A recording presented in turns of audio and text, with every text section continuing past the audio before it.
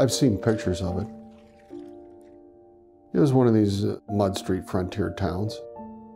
This was the last part of Ohio to be settled, and Hardin County was densely forested, with huge trees.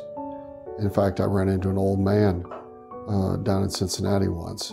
He said, "Where are you from?" And I said, "Oh, I'm from Ada." He says, "Oh, yeah, where the big trees come from." Long before he set foot in Johnstown, Ohio, a backwoods village that would later be renamed Ada, a young country teacher named Henry Solomon Lurr nurtured a bold idea. He envisioned a different kind of school, a private normal school that would elevate teacher education and better serve rural students of the mid-19th century, no matter what their calling in life. We know it today as Ohio Northern University. Could a college so arrange its curriculum that a student could enter at his convenience and study what he wanted to study when he wanted to study it? Henry Solomon Lurr. I think that one of the things that people need to realize is that Henry Solomon Lurr had a vision that reached out into a time that was the frontier. Ada, Ohio was a lumber town. It was a rough place. He saw the need for education, he saw the need for teachers, and he said, hey, the way we're going to do this is at the frontier. And Ada was the frontier. Henry Solomon Lurr entered a classroom for the first time at 12 years of age. His family had migrated from Pennsylvania to Ohio shortly before his birth and started a weaving business. Times were hard, and the family was poor. Making ends meet left little time for formal education, and at 8 years old, Henry was already at work, assisting on his father's loom. The family roots were Pennsylvania Dutch.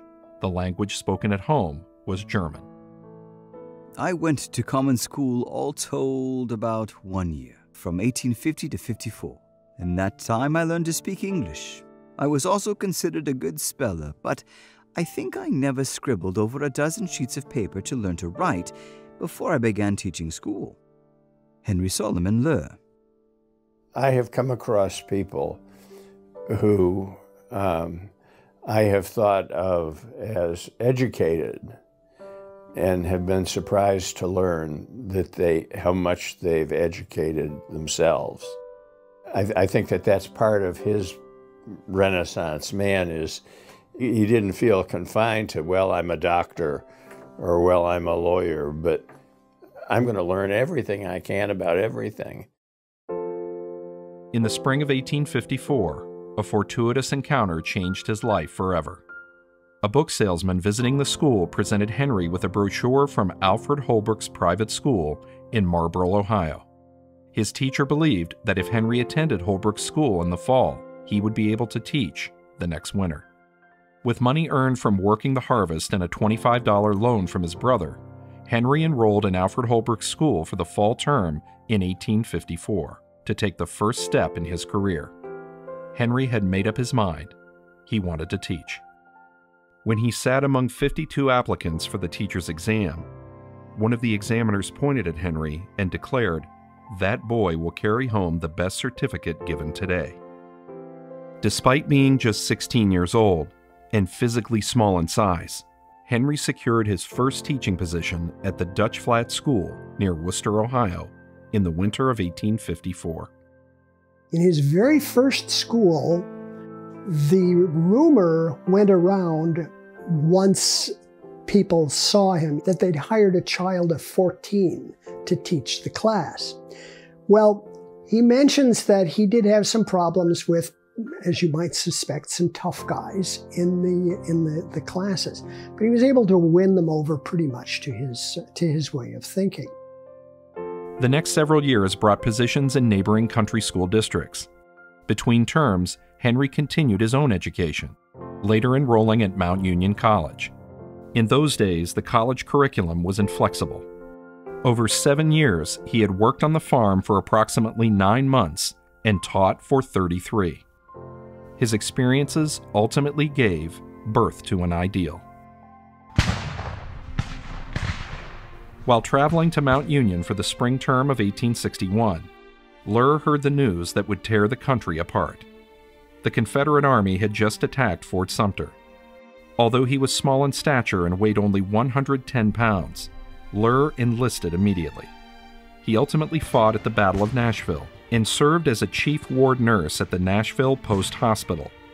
He was discharged in 1865, and like thousands of young men who served in the Civil War, faced decisions about his future. His big idea for a different kind of school, a private, normal school, was very much in mind. I believed in co-education of the sexes, and I believed that a school could be so conducted that a student could study what he wanted when he wanted to study it. But where should I found such an institution? That was the important question to be answered. Henry Solomon Luer. A man of incredible vision and drive. And I think the two of those together drove him to create the school. Realizing that northeastern Ohio already had plenty of colleges, Luer looked westward. He applied for teaching positions and pitched his idea for a private normal school in several towns in northwestern Ohio and Indiana. There were no takers, until he arrived in Ada in March 1866. Ada seemed a most unlikely place to establish a school, but Ada offered one huge advantage: transportation. The Pennsylvania Railroad put Ada on a major east-west rail line, and Luer was able to count on there being a large or larger student body available. Luer saw the potential in Ada and forged ahead. He explained his plan to the Board of Education and was awarded a contract. He would teach in the public school with permission to use the school building for his select or private tuition school when the public school was not in session. By 1870, he was able to sort of take the wraps off, I suspect, what was originally his plan of something even more ambitious than that select school, namely the institution that became Ohio Northern University. In the fall of 1870, a contract was signed between Luer and the citizens of Ada. Plans for construction of Henry Luer's private normal school began in earnest. There actually was a very great degree of concern about where in Ada, a very small village, where this facility would be located. Now, people realized that the university would help boost property values and the like. But even so, we're talking about maybe a square mile of land. So it's a little strange to think about. With construction underway, Luer focused on developing an academic calendar and curriculum. The first-year catalog clearly reflected his goal of making college accessible to all, with a special effort to accommodate the needs of teachers. The first term of the Northwestern Ohio Normal School was set to begin on August 14, 1871. New students came from all directions, filling Main Street with horse-drawn wagons driven by their fathers. They were hopeful, excited, and fully engaged with getting an education. Henry Luer's ideal was coming to life. Mr. Luer's appeal was not to the wealthy, but to those who yearned for an education and had little or no opportunity to secure it. He created an opportunity by presenting a practical course of study at a minimum cost. Sarah Luer Kennedy. The normal school's first term opened with an enrollment of 147. Many classes were formed to meet the needs of the new students. Luer maintained a grueling daily schedule, teaching 13 classes from 5 o'clock in the morning until 8 at night. At the beginning of the term, I taught 3 hours before breakfast to accommodate some members in the class in rhetoric. That class met about 2 weeks at 4 o'clock a.m. As the rhetoric class consisted of only 2 members and one of the 2 had begun teaching, I examined the class and gave each member a grade and stopped the class. Henry Solomon Luer. Mr. Luer was a past master in the art of selecting teachers. Every one of them was not only well prepared in his line of work, but every one of them had a strong personality, or heart power, as Mr. Lur called that indefinable quality that attracted others, as a magnet draws steel. Sarah Lur Kennedy. Some of those early people are memorialized in the stained glass windows that currently occupy the west end of Presser Hall. Park is there with his a lamp of knowledge, McGlott with a telescope because he did teach astronomy. They were, in many respects, a fairly extraordinary group of people. We are a teaching institution. That is how we were founded. That is what we're about. Our students thrive in that environment. At first, the main focus of the school, educationally speaking, was pedagogy to a limited degree, teaching people how to teach. I think he saw that, all right, we have school teachers now. We're training school teachers, and they're going out and they're teaching to the general populace. And now we need the professional schools, again, to meet the needs of the frontier, which was rapidly moving away from being a frontier to being civilization. He knew that he was living in a changing time, and by golly, Northern was going to change with it. It was going to be part of it. Within a year after the first building opened, a commercial course was added to the curriculum. It was the forerunner of the College of Business we know today. Some of the practical courses offered included bookkeeping, railroading, merchandising, and importing. By the early 1880s, the commercial course had evolved to a formal business college. Classes took place in a series of offices which mimicked actual commercial establishments. Forms, ledgers, and currency were provided to make the operations as realistic as possible. I think that's one of the hallmarks of our business program, is that we really do things with our students outside of the classrooms. They're going to work for an employer so they know what it's like to have the day-to-day job and really to bring the skills. Those are things that really make the unique education here at ONU. Practical coursework in the professions followed quickly. Within 15 years of the normal school's opening, Lur established professional colleges in engineering, law, and pharmacy. If you go and look at what Mr. Lur did, he came from service. He was a soldier in the Civil War. He saw the impact of a horrible issue dealt with through conflict. And he wanted to make people capable of dealing with things rationally and reasonably. And education is the way to make that happen. Lur also took note of 1884 legislation requiring that pharmacists be examined and registered by the state of Ohio. He recognized that pharmacy apprentices throughout the state would seek education to prepare for their licensing exams. The state mandated that it wasn't enough to be a pharmacist apprentice somewhere, just mixing things up and hoping you don't kill someone. They said, okay, you are going to have a certain level of education. And that was something that Lur jumped on immediately, because he said, aha, here is something that we can do that needs to be done. Ohio Northern's mission has always been about the welding of the professional programs and the liberal arts and sciences.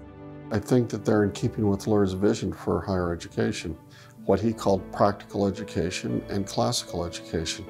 Law, engineering, pharmacy, teaching were practical skills. He didn't go about establishing them according to some sort of methodical blueprint.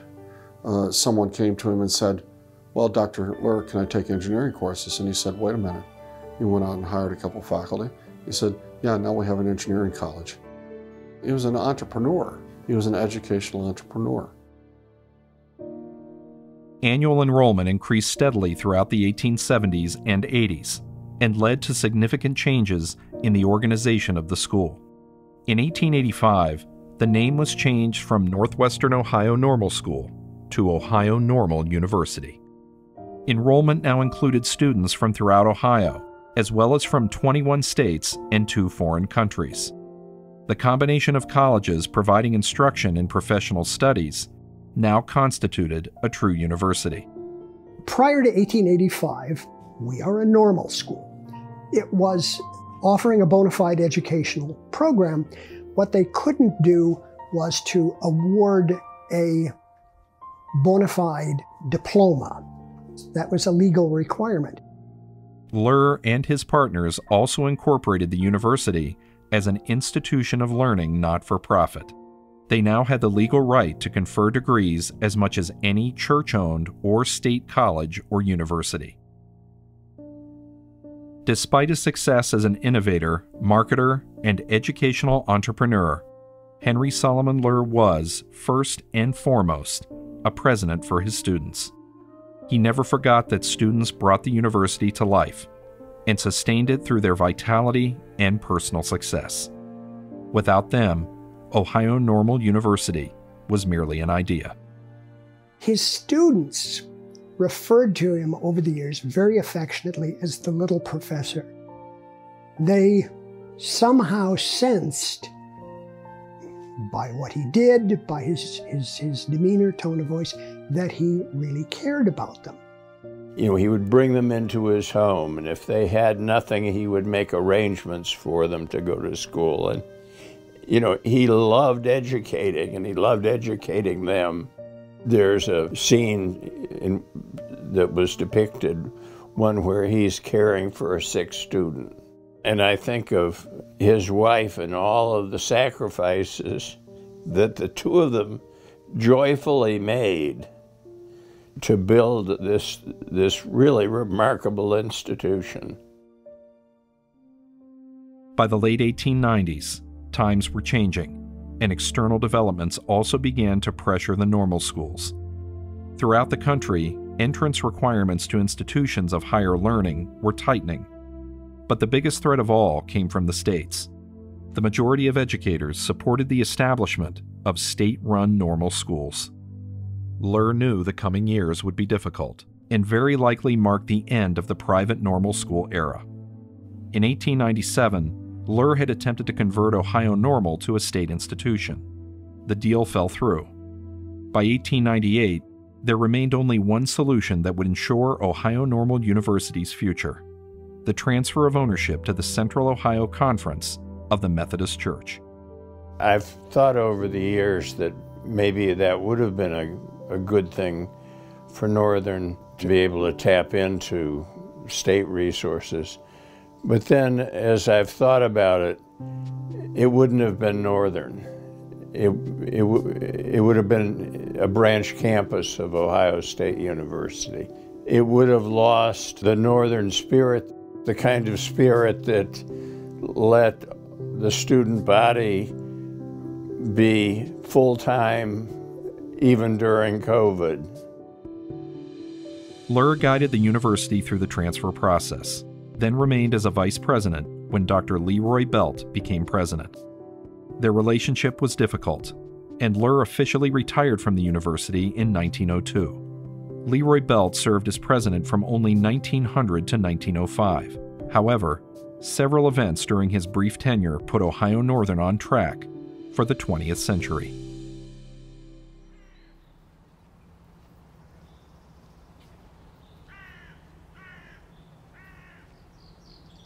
One of the main reasons I chose ONU was because of the family feel of walking around campus. I know I grew up in a small town, like 300 or 400, so the feel here on campus was really nice. It felt like home. A lot of small class sizes. I'm able to get to know my professors on a personal level, talk to them about stuff outside of school and outside of ONU, which is really nice. It's great to know that I'm a part of a university and part of a story that has such a storied past and such a storied history. Knowing that there have been 149 years of students before me that have come through the university, and it's just nice to know that there's a nice building block that's kind of led me to where I am today. So President Belt had the unenviable task of having to follow President Luhr, which was made even more challenging by Luhr remaining an active member of ONU and the Ada community for the first part of his administration. But even with that challenge, Belt was able to accomplish a lot in his brief 5 years at ONU. President Leroy Belt immediately pursued funding for new buildings which were desperately needed, and the campus soon welcomed 2 indispensable new facilities. Brown Auditorium provided seating for the entire student body, creating adequate chapel space for the first time in the university's history. Duke's Memorial provided many classrooms as well as chemistry and physics laboratories. The name of the university also changed once and for all. A group of engineering students started a movement to change from Ohio Normal University to Ohio Northern University. They were led by Tommy Small, who was destined to become a giant at ONU. Well, Thomas Jefferson Small, also known as the father of ONU athletics and the dean of the College of Engineering, was certainly the student who got the ball rolling on that. It was partially because the students in engineering and other professional programs felt that having the word normal anywhere in the institution's name sort of demeaned the school. And the other was, certainly the administration was happy to do that because the institution had advanced quite far beyond those normal school foundations. Dr. Belt resigned from the presidency in 1905 because of advancing age and ill health. He had successfully positioned Ohio Northern for the new century, setting the stage for his successor, Dr. Albert Edwin Smith, to lead the school's transformation. A devoted clergyman with a commanding physical presence and eloquent public speaking skills, Smith embodied the leadership the university needed in the early 20th century. His 25-year presidency brought a complete revamp of curriculum and an aggressive expansion program, which included the Luhr Memorial, Presser Hall, Taft Gymnasium, and the Huber Law Building. He also purchased much of West Campus, a portion of which would soon become known as the Tundra. Because he was a public speaker of apparently some significant talent and well connected with people within the Methodist Church, he was able to be a very successful fundraiser. President Smith also had a knack for publicity.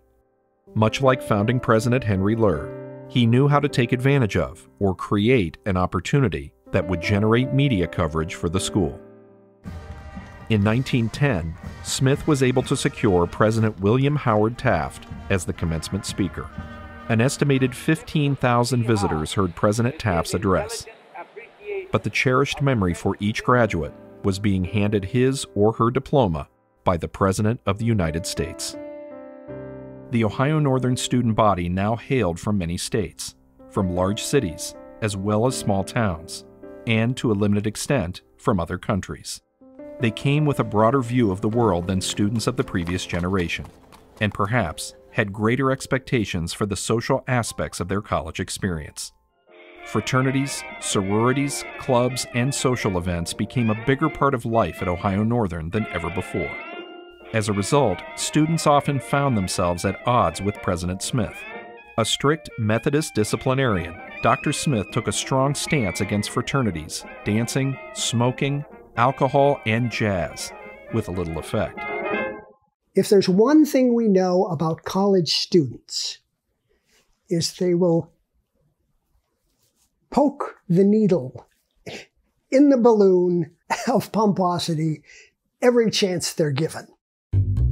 One of Ohio Northern's written histories describes a student's recollection that brakemen on the Pennsylvania Railroad heading east from Lima would stop the train outside of Ada. Students who had had a bit too much to drink in the Lima saloons could get off the train far up the track and avoid a possible encounter with President Smith. It seemed that Dr. Smith often visited the train station on Saturday and Sunday nights to greet his students with a watchful eye. Another tale relates how some students, particularly engineers, were inspired to grease the tracks of the railway. Much to the chagrin of the conductor, the wheels of the train spun helplessly until the tracks could be sanded or the grease removed. I think by today's standards, we look at it as being sort of sepia-tone innocent pranks. It was almost inevitable. I think Dr. Smith set himself up for a certain amount of that. 1913 became a year of crisis. Student discontent and fraternity expulsion issues resulted in student petitions to remove Smith from office. The effort failed. Later that same year, a huge fire destroyed much of the administration building, which had been completed in 1879, and severely damaged adjacent Brown Auditorium. The literary societies had lost virtually everything in the fire. Since being introduced by Henry Ler in the earliest days of the university, they had provided outstanding forums for public speaking, vigorous debate, and entertainment. But interest in the societies had been declining for several years. Now, interest waned even further. The literary societies at ONU are a product of a bygone era now. Throughout the early history of the school, students, in fact, were required to be a member of one of the literary societies. Ler really viewed it as a place for students to be able to express what they were learning in the classroom and to really own their skills, their rhetorical skills, their social skills that would help them in their life. President Smith, his administration and faculty, students, and the Ada community acted decisively to maintain university operations and rebuild. Their collective response to the tragedy provided reassuring insight to the character of university leadership. The year of crisis had become a defining moment for Ohio Northern. Global crises in following years also left their mark on Ohio Northern, if only for a time. Enrollment dropped significantly during World War I, but later rebounded and surpassed pre-war levels. Student interest in the military drill declined after World War I in favor of athletics. The Ohio Northern Military Department, which had played a prominent role in university life since the early 1880s, was disbanded and replaced by the Department of Physical Education in 1921. The new department gave a powerful boost to competitive athletics. The polar bear mascot first appeared in 1923.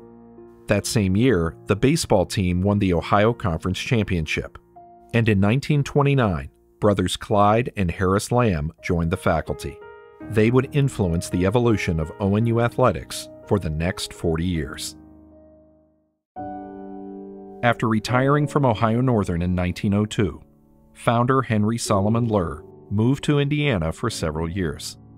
He returned to Ada years later and enjoyed a private life, surrounded by his family and friends, and always staying in touch with his former students. President Ler lived to see a memorial building erected in his honor, a testimony to his life, his vision, and his great ideal.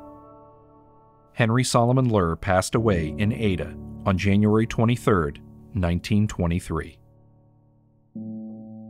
Despite the global events that affected Ohio Northern, it seemed as if the growth and development enjoyed throughout President Smith's 25-year tenure would never end. He retired in 1929 with an outstanding record of service and achievement. The years 1930 through 1946 characterize ONU's perseverance and resilience more than any era in the school's history. Enrollment declined. There was very little money and mounting debt. President Robert Williams led Ohio Northern through the Great Depression, managing to reduce expenses, service debt, and balance the university budget. In late 1931, President Williams, who students called intensely human, had relaxed the 25-year ban on dancing at Ohio Northern. The previous year, he had allowed the re-establishment of sororities, which had been banned from campus since 1921. These simple actions by President Williams undoubtedly brought rays of sunshine to the dark days of the Great Depression. It was lucky that nobody realized that World War II was around the corner, or you may have had everybody running for the exits. I don't know.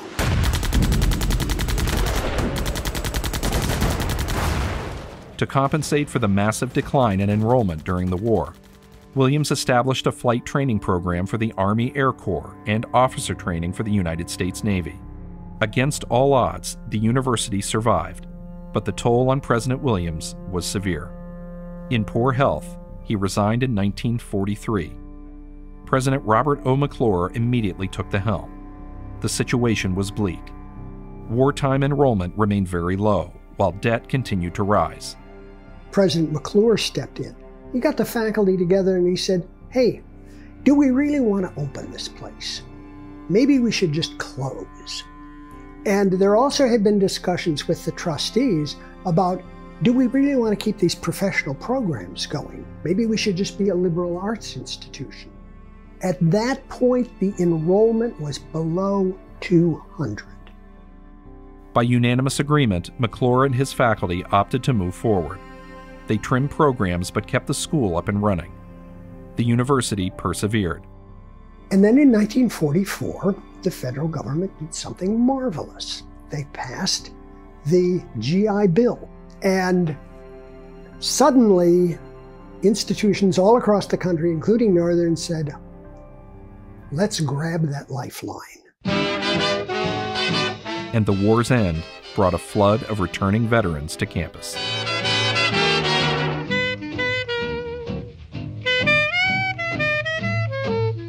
Northern went from a situation where by, I think it was 1947, 1948, there were just a little over 1,200 returning students on campus.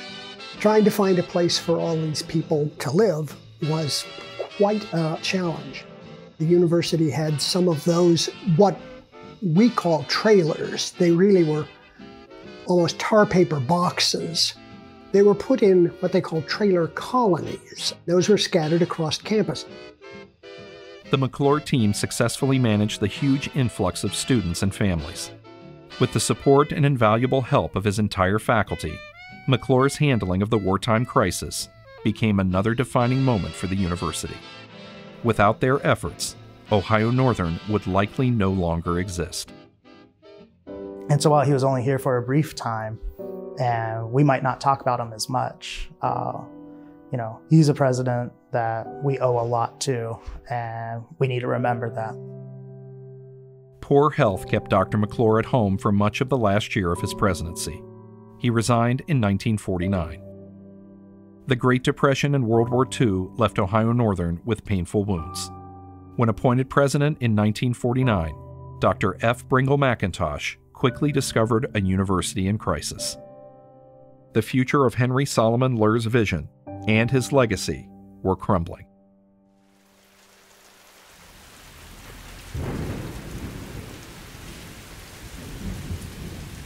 Even on rainy days, the campus looks really nice. Especially, I think the snow is when it looks best because the tundra really feels like a tundra, but nah. I'd probably say the tundra is my favorite space because it's so open, there's so much to do. My mom told me that college would be the best time of my life, and I think because of how the ONU culture and how everybody is and how kind everybody is and how welcoming people on the campus are, the staff and all that, it really made college very enjoyable for me. Last semester I took writing seminar, and my teacher always went around every Monday and would ask me, oh, how's your classes going so far? And would ask everyone in the class how they were doing, how they felt about the week. And one week I was really stressed for a physics exam, and I said that, and then the next week he held me over before class and he was like, Caitlin, how'd your physics exam go? And I was just so impressed that he remembered that I was stressed the week before, but then remembered what it was about. So just knowing how much I felt cared about and how much they do really want you to succeed, but just not in school-wise, but in life itself.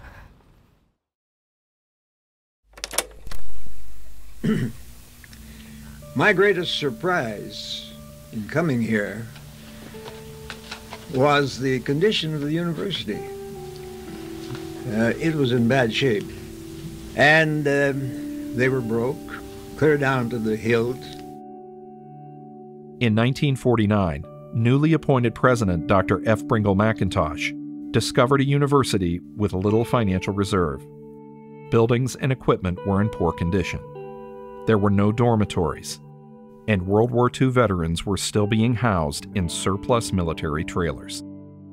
We did not have any dorms until the mid-20th century, and so students typically, if they didn't live with their families, boarded somewhere in the village with a local family.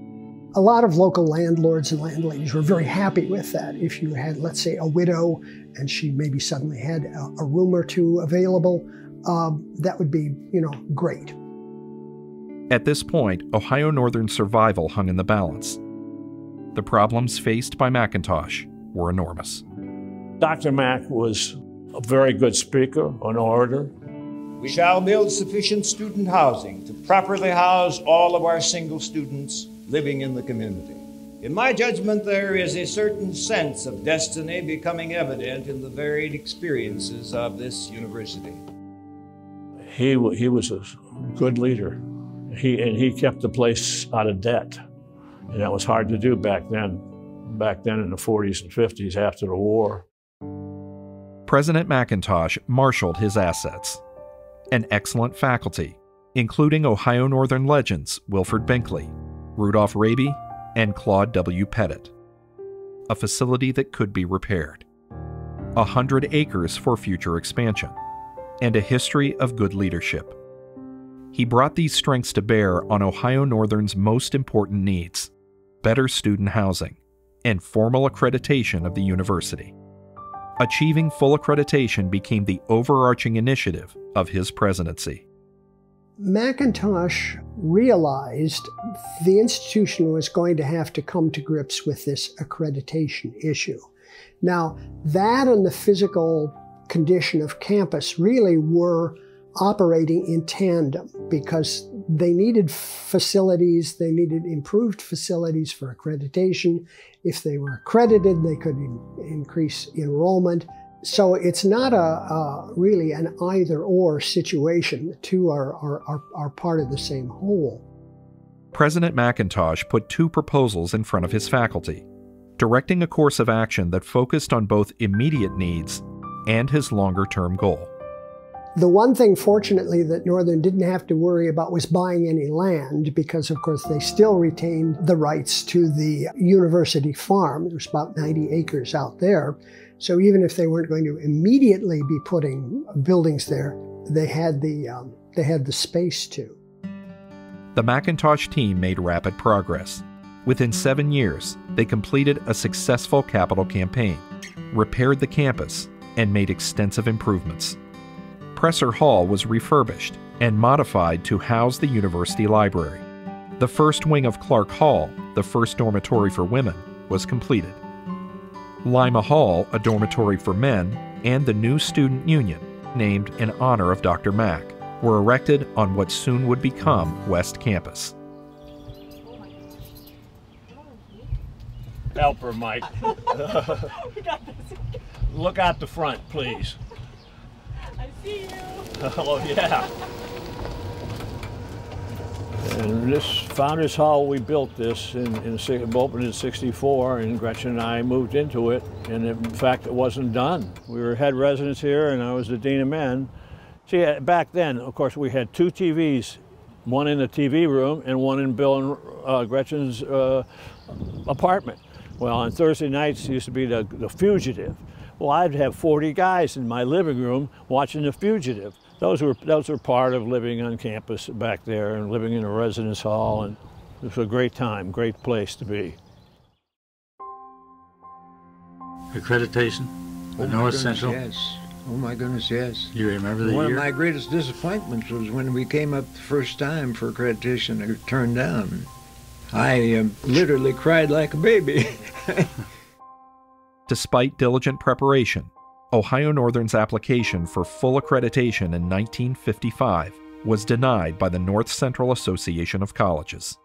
Their evaluation praised ONU in many areas, but essentially concluded that the university was trying to do too much with too little. The North Central decision ignited internal controversy among faculty and administration. Some advocated staying the course and pursuing full accreditation. Others preferred to abandon the professional colleges and return to the status of a liberal arts college. That question had reared its head back as far as the report of a survey that was done in the 1930s. I have a hunch that in the end, the arguments were probably pretty much what they have been ever since then, at least since I've been at Northern. And that is, it's encapsulated in the school's motto, from diversity, strength. There just is a certain logic to having both a professional level to the school and the liberal arts or undergraduate emphasis. McIntosh held firm with his goal of full accreditation The plan succeeded, and they rejoiced when the North Central Association granted overall accreditation to ONU in 1958. With unbridled joy, McIntosh wrote, "We celebrated our victory with abandon." There's this marvelous picture of McIntosh at his house when this faculty were invited out, and he is literally jumping for joy. He's up on one foot waving and so forth. Classes were canceled that day. It was a cause for celebration.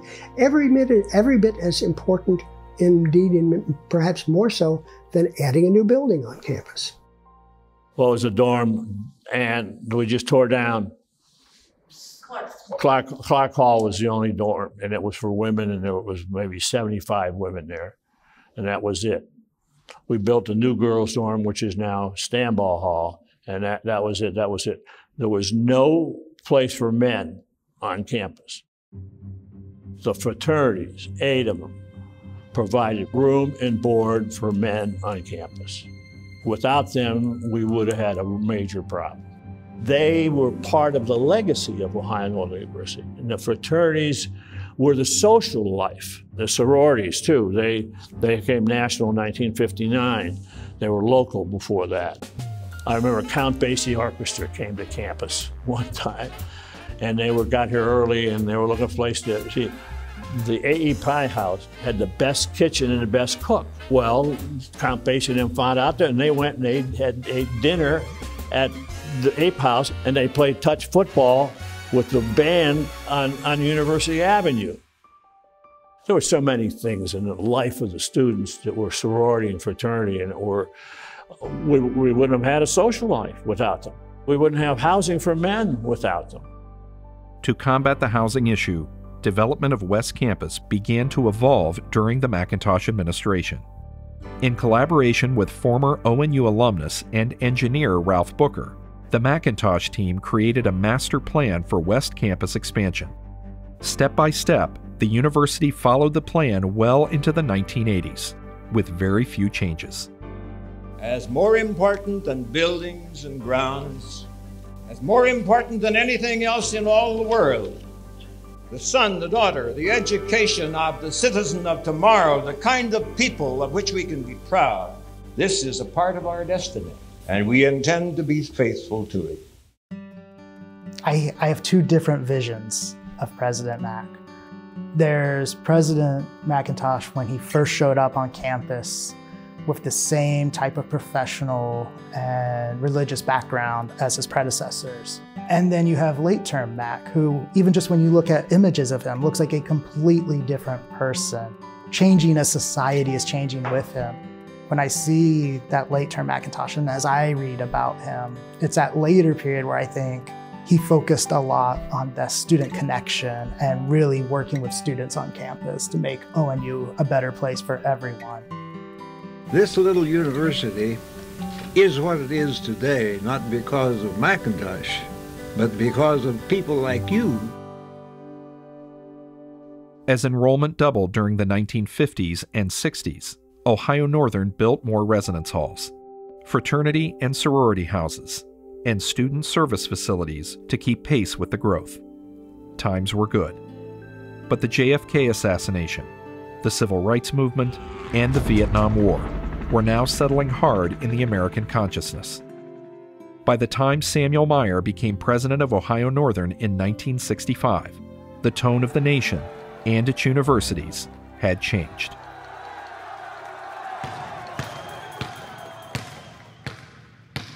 Part of the reason I joined a fraternity was I wanted to play basketball for the fraternity, a fraternity called Phi Kappa Theta. And, you know, it was a bunch of tough guys who played football and wrestled, and I think they just needed their grade point average up, so they let me in.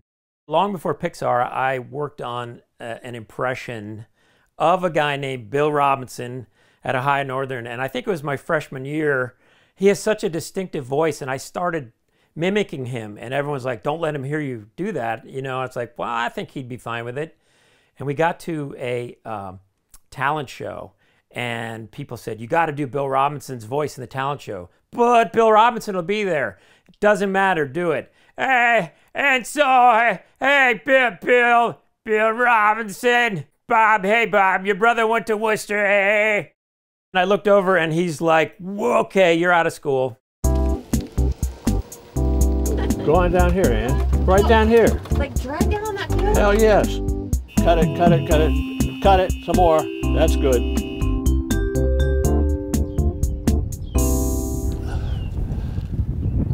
This is it. Dial Robertson, stretcher, who brought me here, you know, and it's a good part of turning the athletic department around. And this beautiful facility that the university has now. Jimmy Tressel spoke here at the dedication of the stadium, and that was a great day for the university. Jimmy Tressel was a super person. He's the president of Youngstown State University now, but this is home to Jim, and Jim thought an awful lot. In fact, Jim's, one of his goals in life was to be the head football coach at Ohio Northern.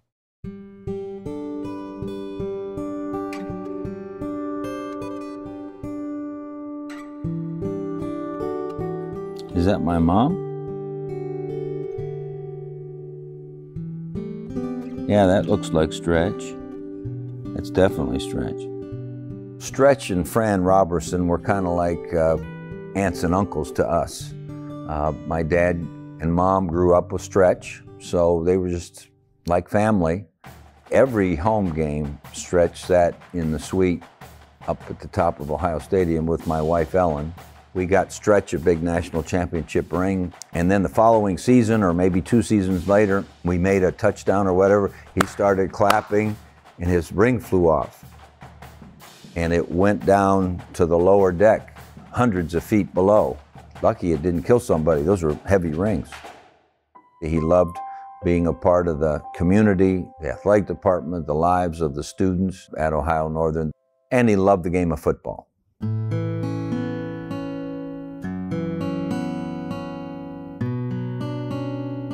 Football and baseball were first played at Ohio Northern in the late 1800s. They were primarily club sports in the early years, organized by the students themselves and athletically minded faculty coaches. But several events propelled the evolution of a formal athletic program. Tommy Small, a player coach and dean of engineering, organized the Ohio Northern Athletic Board in 1908. He was also a driving force in gaining ONU's admission to the Ohio Athletic Conference in 1916. Small later became known as the father of ONU athletics. In 1921, the Department of Physical Education was officially created. Clyde Lamb, who would become an ONU legend over the next 40 years, joined the physical education and coaching staff in 1929. And in 1923, Ohio Northern formally introduced what was to become the university's own brand. So the polar bear. If you go to Ohio Northern, you identify with the polar bear. It's an Ohio Northern thing, and I think if you know about the polar bear, you know it's aggressive. You don't mess with it, but it's beautiful. In 1927, when they built Taft Gym, of course, at that time, Taft Gym was the nicest gymnasium in Ohio. I taught my first 7 years in Taft Gym, and until you've taught in Taft Gym, where you have to put your foot on the wall to be out of bounds to serve a volleyball, you can't appreciate the facilities we have at Kinghorn. When I was a kid going in Taft thinking, I thought at the time it was big, but realizing looking back now, we really outgrew our shoes, and it was time to move out here. And I remember when this facility was built, it's all cyclical. You grow into what you have, and then you outgrow what you have. You can't talk about ONU athletics without talking about the big two, and that'd be Clyde Lamb and Helen Ludwig. You just can't do it. My respect for Marv English is endless. Gail Doherty is someone who I was fortunate to follow, and I'm still trying to find a way to fill the massive footprint he left here. Marv English called me and said, we want to fly you in. And they flew Bev and I in, and of course we had old Taft Gym at the time, and showed us all over. And the last thing Marv did was take me to Taft, and he was kind of apologizing. We're going to get a new one here in a couple of years, but I said, Marv, this is a great place. I said, we'll lock the doors and just beat the heck out of people. This is wonderful.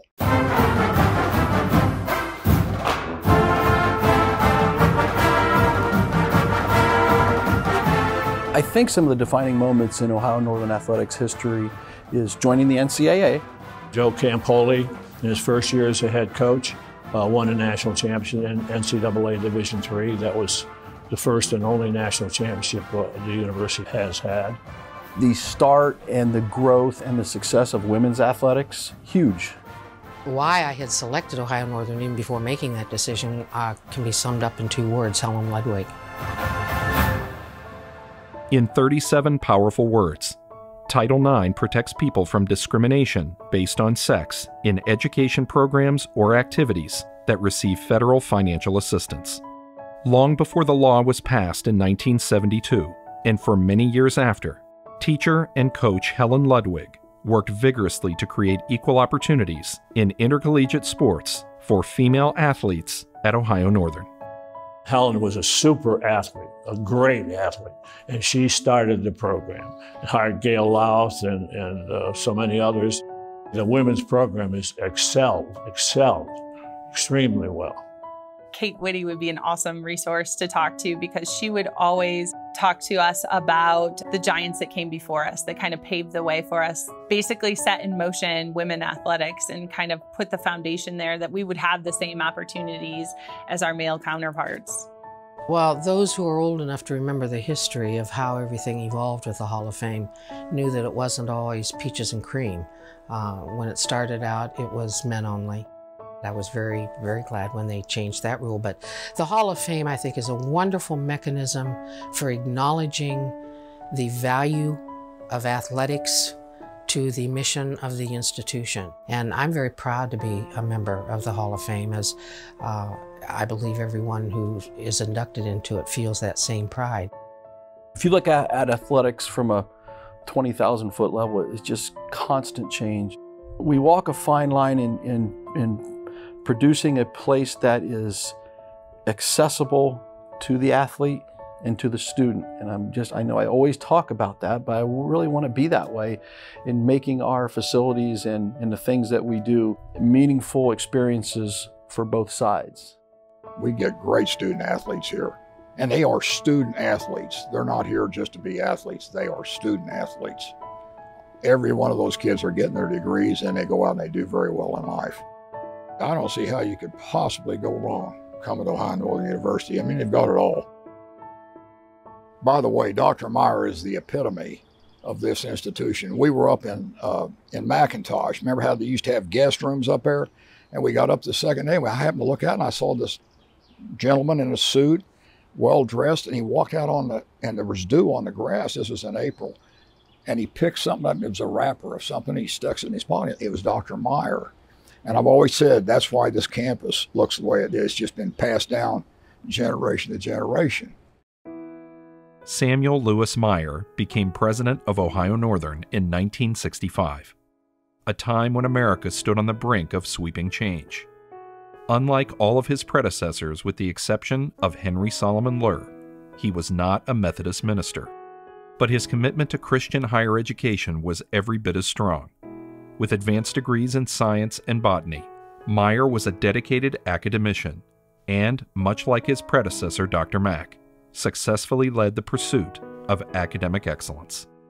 We accept the challenge to continue academic excellence.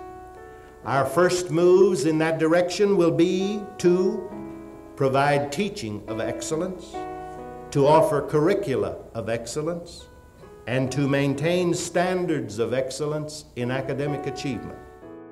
We saw such a difference. Dr. McIntosh was called Black Mac, and he's very stern. He was a Methodist minister, very solid person. But Sam came in, and Sam was Mr. Personality.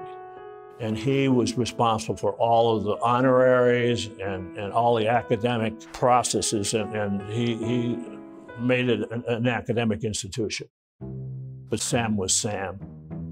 He came back from Korea once, and he lost his hair for some reason. Anyway, he called Terry Kaiser in one way, and he had a tam on. He was going to wear this tam because he was so, embarrassed about losing his hair. And he says, "What do you think?" And we both laughed, and he threw us out of his office. President Meyer's commitment to excellence was tested immediately when the College of Pharmacy lost its accreditation in 1965. His administration moved decisively to revise the pharmacy curriculum and complete the construction of a new pharmacy building, which had been started in the previous administration.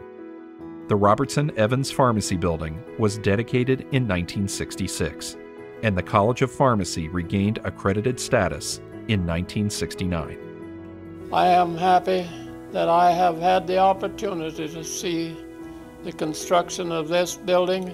I am sure that Dr. Myers and the Board of Trustees will continue the good work that has been done in the College of Pharmacy heretofore. Back in the 1960s, we had a period of time when we struggled with accreditation with our accrediting body, and it really had only to do with the physical facilities. We were at that time located in the basement of Duke's, and it just was not sufficient for what we were, for the numbers that we had or the needs that we had for training pharmacists back in that period of time. The administration at that time was supportive of a new building for us, which was incredibly important. Not only did it restore the accreditation for the program, but really launched us to where we're at today. The mid-1960s found Ohio Northern well-positioned for greater expansion. Huge enrollment increases were expected as post-World War II baby boom children rapidly approached college age. A fundraising campaign tied to the upcoming centennial celebration supported many construction projects. It is my pleasure to announce the new College of Engineering building at Ohio Northern University has been named the Robert W. Biggs Engineering Building. New academic facilities also included the Samuel L. Meyer Hall of Science, the Earl B. Tilton Law Building, the English Chapel, the Wilson Art Center, and Hedrick Memorial Library. The library at that time was in Presser Hall, and the question was, well, how are you going to get the books from Presser Hall over to the new library? They had a book brigade, and all of us underclassmen, I don't know how high up, but we had boxes. Each one of us had a box. They'd load those boxes with books, and we had a constant back and forth to the new library. We have pictures of the students carrying the books out, going across the 1968 West Campus. Now, the campus, as I think we have touched on, is known to the students even today, colloquially, as the Tundra. In 1968, there was nothing there. It really was a tundra, and this was in the winter, and it was snowy, and everybody was bundled up. The people seemed to be moving extremely fast. The very next day, when the library opened, on, I believe it was Valentine's Day, the collection was in its proper place and ready to go. The Meyer-era expansion also included the construction of the Kinghorn Athletic Center, which was a welcome replacement to aging Taft Gym, especially when it came to live entertainment. There was a hole in the ceiling of Taft Gym, and the bats used to come down. Johnny Mathis was singing, and a bat came, and he ducked and moved away. Did not know it was a bat. Additional student housing was also constructed. The Park and McGlott wings were added to Founders Hall, and new houses were built for the Alpha Sigma Phi and Phi Kappa Theta fraternities. On June 11, 1977, a formal ceremony was held, officially uniting the East and West campus.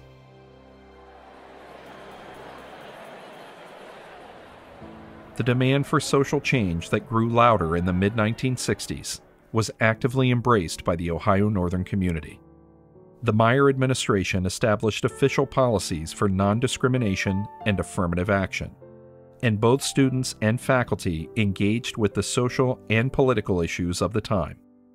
One active participant was Ohio Northern chaplain James Judy. Jim was he was an Australian guy, ultra-liberal. He was Martin Luther King's classmate. He is the one who brought Martin Luther King here to speak. He picked him up at the airport in Findlay and drove him down and brought to the back door of Taft Gym, which people didn't even know it was. And there were steps that come right up, and he'd come right in and right up on the stage, and actually left the same way right afterwards. So he really was not on campus like the time, primarily because of the fear of problems. In January of 1968, King was the most hated black man in white America because he'd come out against the Vietnam War in March of 1967, and he was exhausted. You can see the pictures. He's just he was running on fumes. The gym was covered with chairs. Dr. King stood at the west end of the gym under a basket on a prepared podium. They had people underneath the chairs. The fire marshal these days would have said, "Nah." But back then, the place was packed, and then they put about 2/3 of the Lure auditorium over here filled for an audio feed. Oh no, did I move it? Here we go. So another point of pride in our holdings is our materials related to Dr. King's visit to ONU campus. It's one of the original pressings of the audio recording of his speech here.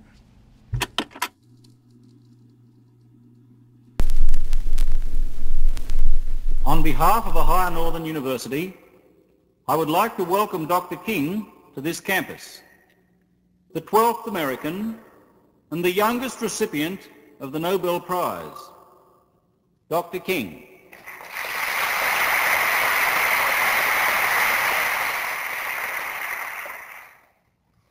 Dr. Udy, members of the faculty, members of the student body of this great institution of learning, ladies and gentlemen, we have come a long, long way, but we have a long, long way to go before the problem of racial injustice is solved in our nation.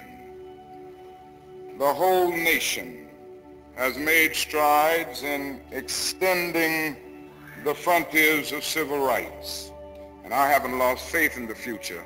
We will be able to transform the jangling discords of our nation into a beautiful symphony of brotherhood. And he spoke, and I will never forget that speech.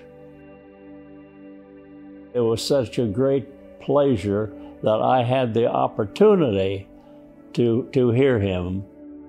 He was just a good man. It was quite a blessing.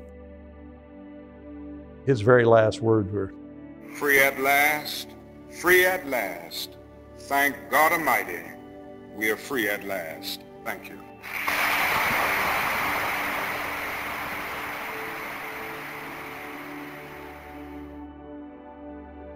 On April 4th, 1968, just months after speaking at Ohio Northern, Dr. Martin Luther King Jr. was assassinated in Memphis, Tennessee. One of the things that's really difficult for me about it is that there are students that don't really know who Dr. Martin Luther King was. And I'm always shocked, I think, when I hear that. I feel like now that we have a statue of Dr. King on campus, that has raised the profile and caused students to think about it a little bit more deeply. This is part of our heritage. It's one of the high points in the history of Ohio Northern. It's one of our, we can glory in it because we were willing to bring him here at a time when he was really, really hated in those days. He didn't expect to live, but nonetheless he came here at the invitation of his friend. Many places have plaques, and a plaque lays down, but a statue stands up. And that's the significance of erecting that statue, that we were standing up and making a comment for all the world to hear and see. President Meyer continued to lead Ohio Northern until his retirement in 1977. Throughout the tumultuous 60s and 70s, the campus community had remained discerning and calm, largely avoiding the discord that troubled many large universities. Life at Ohio Northern would soon change. Dr. Raymond Leshner accepted the presidency of Ohio Northern in 1977. Although he served for only 2 years, he introduced ideas that would resound for many more. Leshner recognized that the pool of baby boom college students would dry up in the early 1980s and led initiatives to prepare Northern for the future. He restructured the College of Liberal Arts, advocating curriculum changes that would offer meaningful majors and produce graduates with readily marketable skills. He also expanded the student internship program to include all undergraduates in all the colleges, and supported changing from the quarter system to semesters. But undoubtedly, President Leshner's most significant accomplishment was establishing a new College of Business Administration, separate from the College of Liberal Arts. I think for me, obviously, as Dean of the College of Business, the defining moment has to be when the College of Business itself was formed as it separated itself out from the College of Arts and Sciences. It really allowed us an opportunity to specialize, but still have that in-depth connection to the liberal arts education. President Leshner resigned for personal reasons in 1979. Although his initiatives had not always been well received by Northern's faculty, the future proved that most of his ideas were sound and very likely ahead of their time. He had lots of ideas. I think looking back, we can say were good ideas, but he wasn't the right communicator for the campus at the time.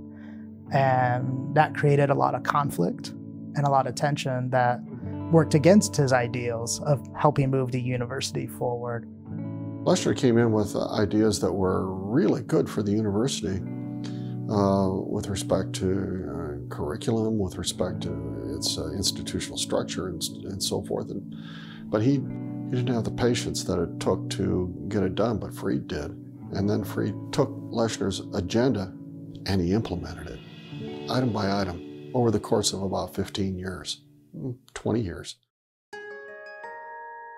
On Christmas Eve 1979, a moving truck containing the belongings of Ohio Northern's 9th president arrived at the president's home on West Lima Avenue. It was the quiet beginning of the DeBow Freed presidency that would thrive for the next 20 years. Dr. Freed would lead Ohio Northern through phenomenal growth, encompassing new academic programs, extensive campus expansion, and the adoption of new technologies. But first, there were difficult issues to resolve. In the late 1970s, Ohio Northern was in turmoil. The faculty had unionized over issues such as compensation, insurance, and leave. Dissension flared between students and administration over university policies on visitation and alcohol. Student morale was at a low ebb. The university needed communication, reassurance, and firm leadership with a steady hand. Dr. Freed brought all of these qualities to Ohio Northern, along with a calming force that promised a return to normalcy. He was very sensitive, very sensitive. He cared very, very much. Christian care and concern was his term, and he lived it. He had a kind of simple elegance to him. He stood up straight. He polished his shoes. You could see the military man in him. Kind of soft-spoken, but very much a gentleman. And it was just nice to have that calming influence as our president. Dr. Freed was both the steady hand, but also the visionary that the university needed after President Leshner's term. The steady hand in that he helped tensions calm down on campus and bring back a sense of unity and people working together. But then he wasn't content for the university to rest on its laurels. Whether attributable to fewer available students as the baby boom ran its course, Ohio Northern suffered a decline in overall enrollment in the 1980s. Rather than following a typical strategy of retrenchment, Freed selectively strengthened the curriculum. Throughout the 80s and 90s, new majors, including biochemistry, criminal justice, broadcasting, and sports management, reflected student interest and a changing job market. In the College of Pharmacy, ONU's PharmD doctoral degree was approved by the Ohio Board of Regents in 1993. Ohio Northern's enrollment climbed steadily throughout the decade, ultimately nearing 3,200 in the fall of 1999. Two highly successful capital campaigns were completed during the Freed years. Strength for the 1980s provided funds for robust campus expansion, including the Freed Center for the Performing Arts, and expansion of the Kinghorn Sports Center. Completed in 1991, the Freed Center was designed specifically as a performing arts complex. It was the first building dedicated to the performing arts since the demise of the Ada Opera House in 1910.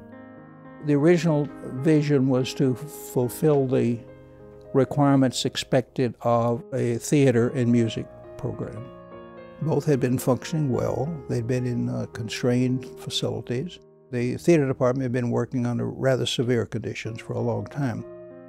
It has an element of visible culture that has been beneficial. It has brought the type music and the type events that just were not available elsewhere and before this. I watched, as a student, Kinghorn become the field house and then the Freed Center be built outside of my dorm room. I mean, I literally watched the steel going in the ground and the cornfield turning into a building. He had a number of great initiatives on the campus, but just the infrastructure of what he built was one of those legacies that is lasting. The field house itself, with a 300-meter track, was the largest of its type in the Midwest and sort of created winter indoor track meets. And an invitation to come here for a Friday night track meet was very much sought after. The Front Campus and West Campus merged in 1986, fully connecting the entire campus. The Campaign for the 21st Century, launched in the mid-1990s, secured ONU's financial stability and grew the university endowment to $100 million.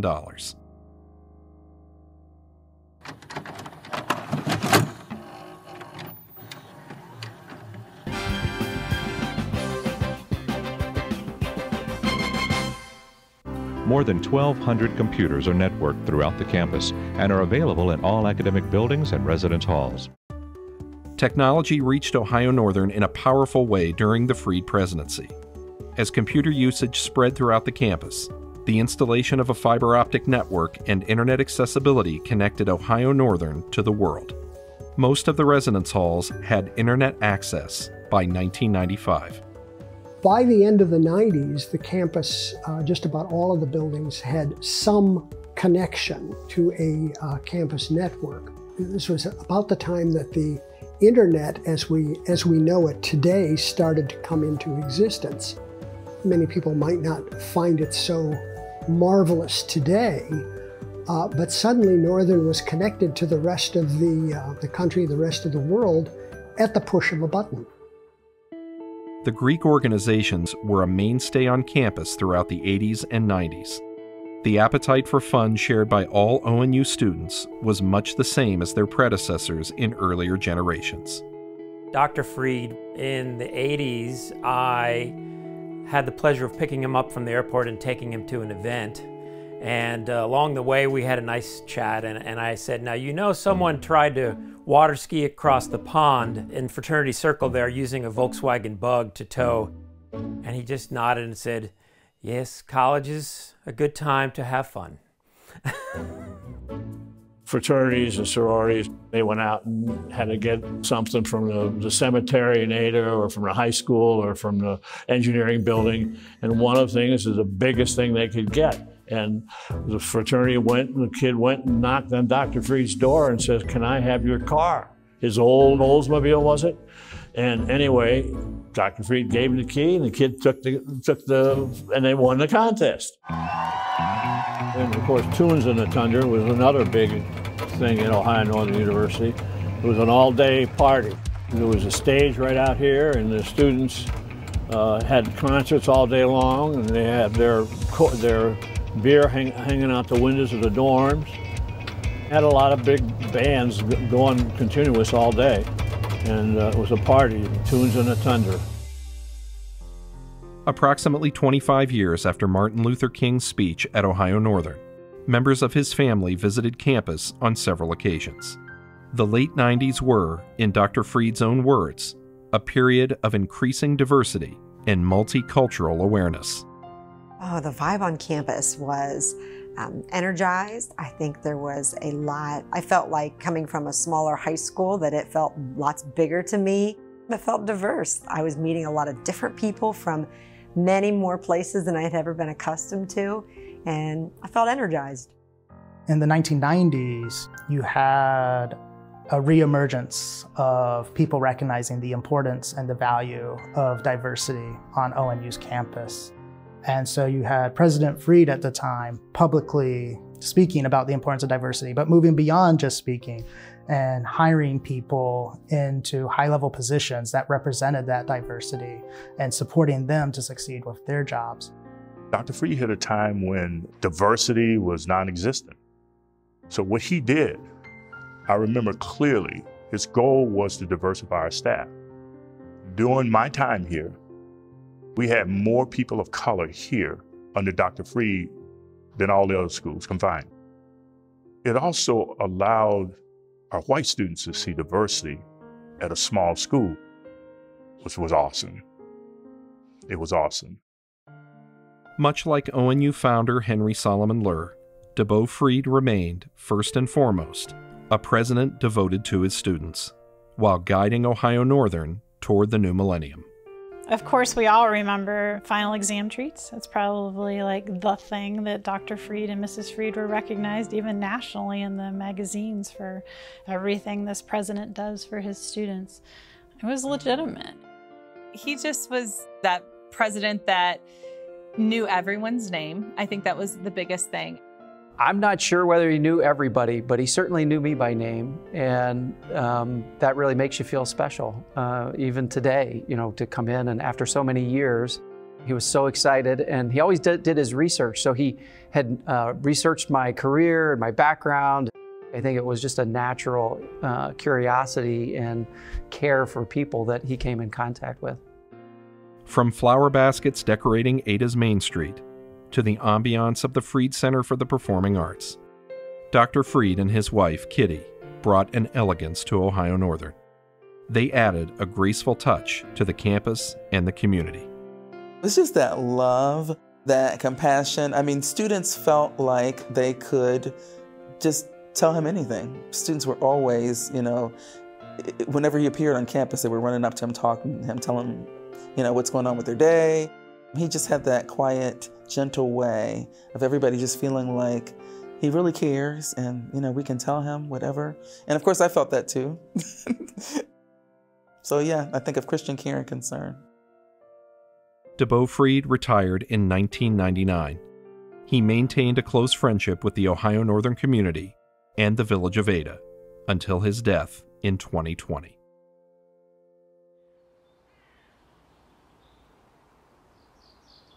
When I learned about ONU, so I was like on my college search and I was looking for football and engineering and all these things.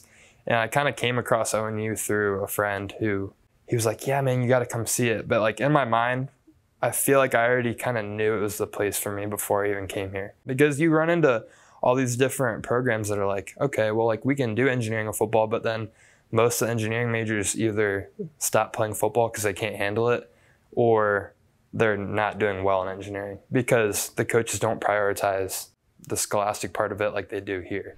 Like if I needed to miss a football practice for a class, okay, like Coach Paul would, yeah, go to class. So that's kind of like, I don't know, that's just something I didn't really see anywhere else, if that makes any sense. The appointment of President Kendall Baker in 1999 signaled a fresh approach to leadership at Ohio Northern. The time was right. Rapid advancements in technology and the sciences were creating new methods of learning and new career opportunities for graduates with the right skills. The university and its new president were poised to meet the educational challenges of the new century. I think they were looking for a personality. After DeBow, Ken Baker was Mr. Personality. Mr. Personality, and I think that was effective in his start and his involvement as president. Well, they were looking for somebody who would bring the university forward into the 21st century. He was the kind of person that would do mud volleyball. He was the kind of person that would carry the boxes in. He was into physical fitness, and he ate in the dining hall with his wife, but he ate there so that they were accessible to students. He went to student things. Dr. Baker was energy. Very first thing that comes to mind is energy. That man was just always able to pull up yet another level of excitement. When you would expect, an administration person to be like, yeah, here I am again at another student, whatever. And that man would be just cheering, he'd be clapping, he'd be engaged. When I decided what I was going to do with my life and the career that I was going to choose and all those sort of things, I committed myself to being able to make a contribution. I was going to emphasize the importance of being engaged and the importance of service and the importance of contribution. We live this university 24 hours a day, 7 days a week, and we love it, and we love it. Baker and his wife, Toby, represented a generational shift in university administration. Student-oriented, exuberant, and highly visible on campus, their leadership style fit perfectly with the changing times. The Bakers' engagement with the ONU community reflected a love of people that rang true with ONU students, who responded in kind. They loved him, and he was, smiled. His personality was on his fingertips 24/7. Toby Baker loved the students. The new house was built, they went in it, and they entertained every week. They had students in there. Sororities would go out there all the time, and they'd bring them in if they were sitting in their pajamas watching TV. That was Toby and Ken, without question. Huge enrollment growth throughout the late 1990s had left Ohio Northern with a shortage of student housing. Much of the campus expansion during the Baker presidency focused on satisfying that need. The housing transformation that happened when we started building varied types of living situations and went from all pretty much traditional residence halls to having suite-style living and then apartments. I think that was pretty big. That was a big change, I think, for the university community. It's called Baker Commons. People don't know it. There's a sign out there, but it's Baker Commons, all the residence halls out there. He was responsible for building them without question. Other major projects included Dial Robertson Stadium, the Inn at Ohio Northern University, and a new state-of-the-art facility for the College of Business, which was renamed the James F. Dickey College of Business Administration. President Baker recognized that continual advances in science and technology were creating new career possibilities and a rapidly evolving job market. To help students prepare for these opportunities, the university developed new majors in forensic biology, pharmaceutical business, and nursing. Northern's campus grew as well, with construction of the Mattil Center for the Natural Sciences and the Hakes-Pierstorff Family Pharmacy Education Center. In the mid-2000s, we added on the Hakes-Pierstorff Family Education Center. And so both the Pierstorff families and the Hakes families were tremendously insightful visionaries to help see what it would take to advance the College of Pharmacy. Somebody did it before me. I want to do it as much as I can as long as I live, with the hopes that somebody else will take over.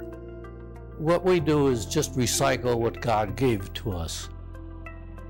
The Baker era also introduced specialized international programs, which helped educate other countries on the principles of democracy.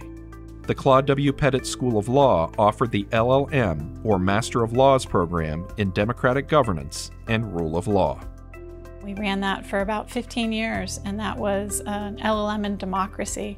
And again, that program allowed the campus to meet students from around the world in often developing countries that were struggling to launch a democracy government. Ken Baker completed his work at Ohio Northern in 2011. He may be remembered as the president who shared many personal qualities with university founder Henry Solomon Luhr. Both men had cheerful demeanors and seemingly boundless energy. Both were student-oriented and truly loved being educators. It is fitting that Northern erected a memorial to Henry Luhr during Baker's tenure. Ken, when he had money, I went to him and said, we need a statue of Henry Solomon Luhr right at the intersection of the main axis of the campus, east and west, and the sidewalk that goes north and south. He said, okay. It was John Lomax's idea that we should do a way of honoring Luhr. We hired an architect out of Ann Arbor, Michigan, and he built this statue of Henry Solomon Luhr, and it's the front page of the university and just significant importance to the university because he was the founder. It has been the pride of this institution over 136 years to be able to continue that very, very special mission that H.S. Luhr created back in 1871. That's part of our reputation, part of our history, part of our legacy. You know, Henry Solomon, yeah. It's an unbelievable story to be able to tell people as they walk through the building, right? That the person whose name is on the building, the person that created this beautiful piece of art that's in the center of the building, not only loves Ohio Northern and has been generous, but is the great-grandson of the founder of the institution. I mean, it's storybook, right? You couldn't make that up. What would you say are the most significant initiatives that you've had? Probably the most significant initiative was the construction and building of the new engineering building. The opportunity that we have to really prepare 21st century engineers in a facility that allows us to do that. When Daniel DiBiasio became the 11th president of Ohio Northern in 2011, colleges and universities throughout the nation were reeling from the impact of the Great Recession. Ohio Northern was not exempt. As enrollment dropped, the university needed a new kind of leadership.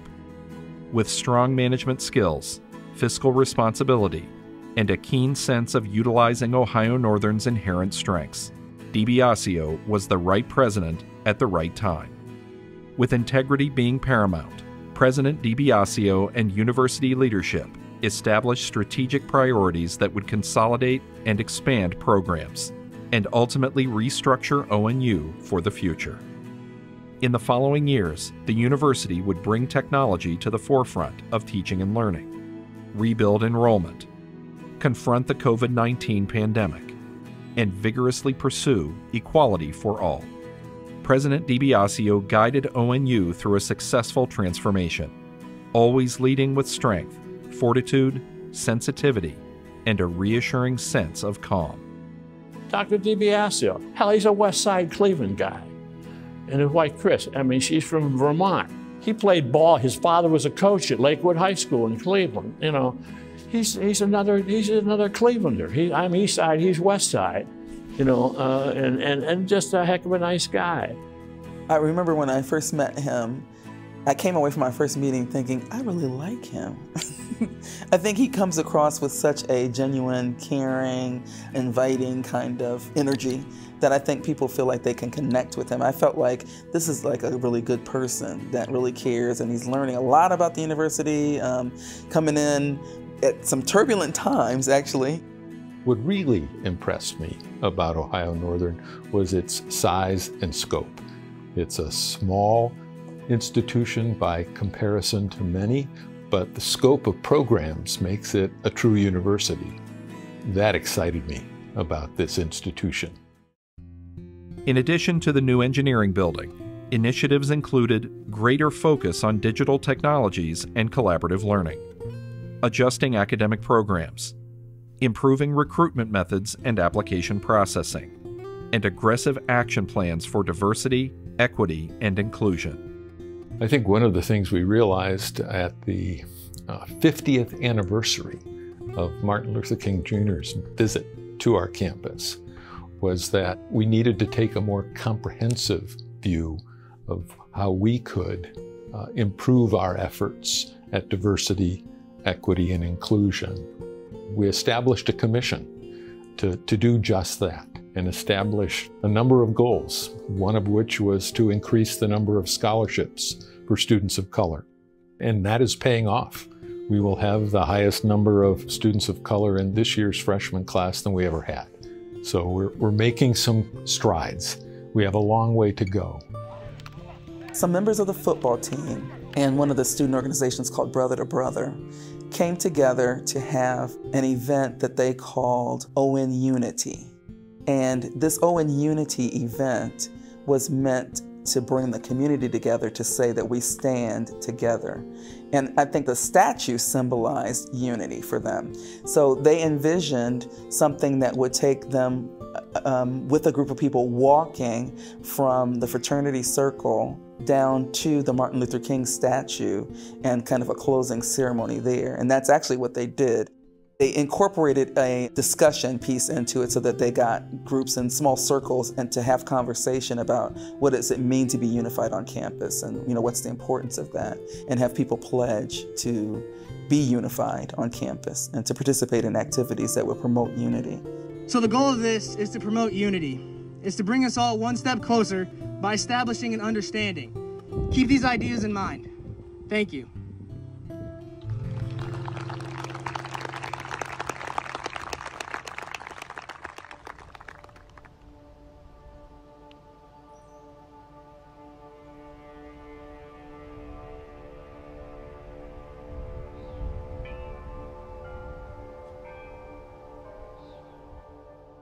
The COVID-19 pandemic shocked the world in early 2020. Life changed from normal everyday routine to lockdown, work from home, protective face masks, and social distancing. Ohio Northern met the challenge head-on. The DiBiasio administration led a campus-wide effort to fulfill ONU's mission and keep students, faculty, and staff safe during the pandemic. I think we learned we're more resilient than we may have thought. We had to embrace change, we had to be flexible, and we had to accelerate some of those changes that we needed to implement. So we surprised ourselves in that regard.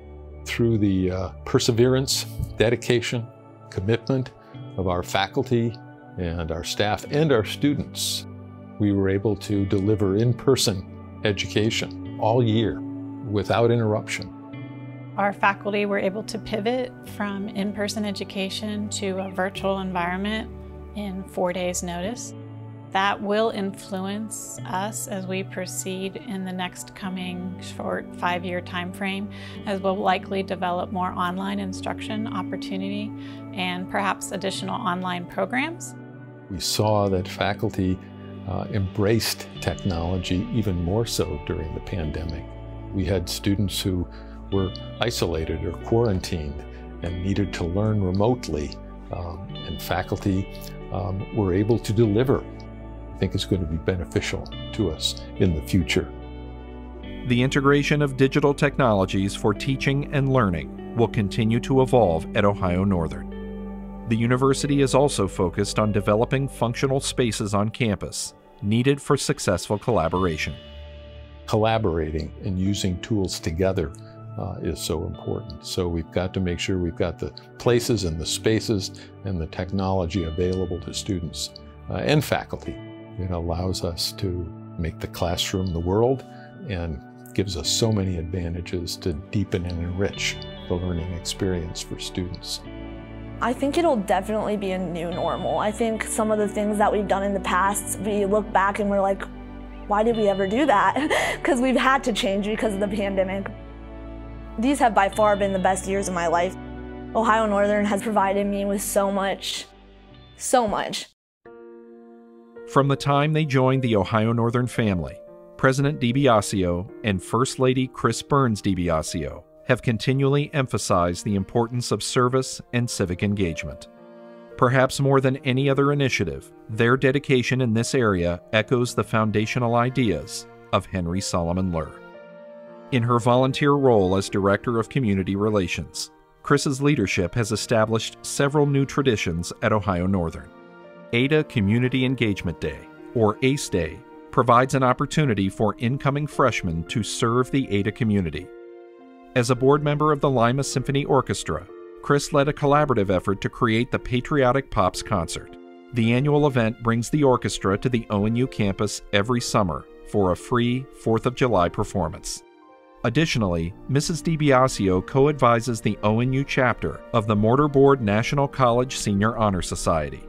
She has also directed an initiative to use local produce on campus, making a substantial improvement to the diet of the ONU community.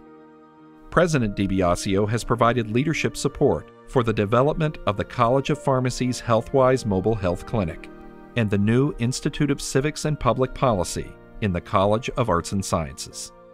Dr. DiBiasio is so experienced at being a president that I don't think there's a situation he hasn't seen or hasn't encountered. He came to Northern and let it show him who we were, and then he's worked with us to push us forward. President DiBiasio is a leader who both isn't afraid to lead, but also isn't afraid to lean on and listen to the experts that are around him here at ONU. That type of leadership style has really benefited the university. As President DiBiasio prepares to welcome a successor, Ohio Northern's endowment is approaching $200 million. Enrollment is now thriving. The new student class for fall 2021 is the largest since the Great Recession of 2008. Thanks to President DiBiasio's leadership, Ohio Northern is clearly well-positioned for future success. My hopes and dreams for the university are to see more students have the opportunity to prepare themselves for their life's journey and going out with a great education, with time here in a very safe, supportive, wonderful community, and using those gifts to make a transformational impact. I'm just humbled by the opportunity that God gives us when we're in these roles to be part of young people's lives. What we're all working for is making that person better and in turn making the world better. In the coming years, Ohio Northern will likely face unfavorable demographic trends and an uphill battle to sustain and increase enrollment. The university has been there before, many times. Northern will greet the challenge with the same courage and perseverance that has helped it overcome periods of crisis for 150 years. 150 years of education is going to be valued. We are not the new person on the block that is going to falter. We have been through a lot. World War I, World War II. You can hear in the stories about how Northern had shrunk and had almost closed, but we still persevered and we're still here today. I think for us to thrive, we've got to continue to be cognizant of what our society needs and be willing to adjust new fields, new programs. Staying true to our mission will help us continue to have another 150 years or more. As long as this university stays true to itself, and as far as I can tell, it has, it is one academic powerhouse. It's the little engine that could. I always like that sign that they put over there. It used to be the sign over the university powerhouse, actually, and it says ONU Powerhouse on it. And I think, yeah, that's right. It is a powerhouse. It's an academic and scholarly powerhouse. Henry Solomon Lerp, his vision for the university, his ideas about the mission of the university ran like a thread through the whole history of the university. And that's what endures. I think the school from its inception, from its very inception, existed in the mind of the founder with this idea of service to other people, of empowering other people, whether it's teaching people to read in log cabins in Northwest Ohio or training lawyers to make arguments before the Supreme Court. It doesn't matter. It's the way in which we approach the work that does matter. That spirit is still with us. I think one of the first things that I fell in love with about Ohio Northern was how personalized the experience could be for every student. I think every student realizes that if they have a need, a want, a desire, that there's a way that we can work with them to make that come to fruition. I loved the place. It's a great life. It was an easy life. I didn't think I worked. I just loved it. Deal with students, deal with young people. You couldn't ask for a better life. Couldn't ask for a better life. How can you not love the place? How can you not feel it part of your life? How can you not? You know, it's home. Home.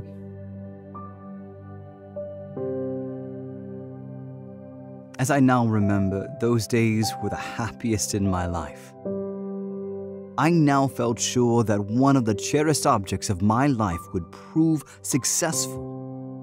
Henry Solomon Loehr. I had the benefit of reading his journals. And you read those, and it's like the man is right there, and you get to know him, and you get to know his soul. That's how I can say, having read his journals, he'd say, Northern has been true to my ideals. I'm not surprised, but I'm glad.